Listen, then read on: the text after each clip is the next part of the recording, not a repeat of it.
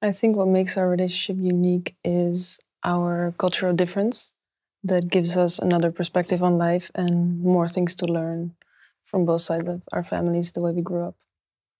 What ingredients our family should have?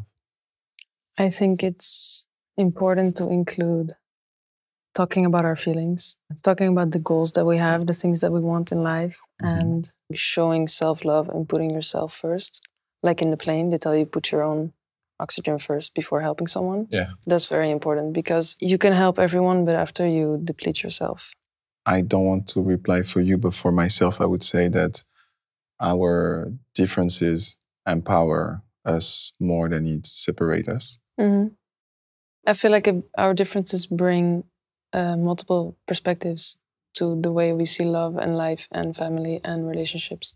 You need to understand the other person while getting to know them, to love them fully.